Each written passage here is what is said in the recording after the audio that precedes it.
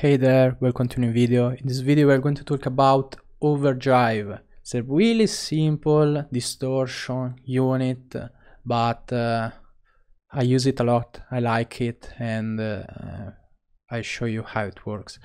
So we have this filter, okay, we can set it with this yellow dot, we can set frequency and Q individually. Then we have the drive, the tone. So the drive sets the amount of distortion applied to the signal, and here is written in the box that note that a setting of 0% does not mean no distortion, and the tone acts like a post distortion Q, and at higher values the signal has more high frequency content.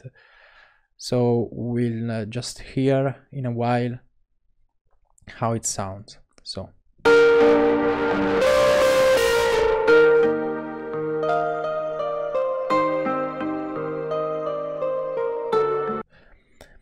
if you are listening with a pair of headphones, with a good pair of headphones, and you have a quite trained ear, you can see that at 0% there's some distortion happening.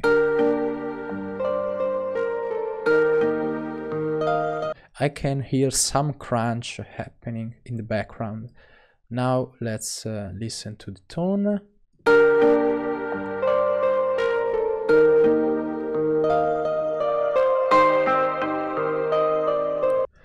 Then we have the dynamics, and this controls how much of the signal dynamic range is preserved. At higher settings, less compression is applied, resulting in more preservation of the dynamic range. So let's listen to how it sounds.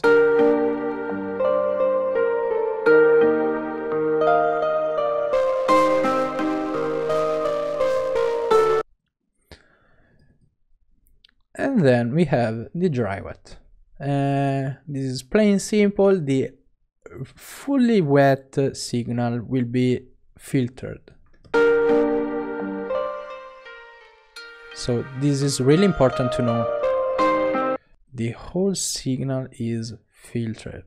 This is not a filter for only the distortion, it's a filter for the whole thing.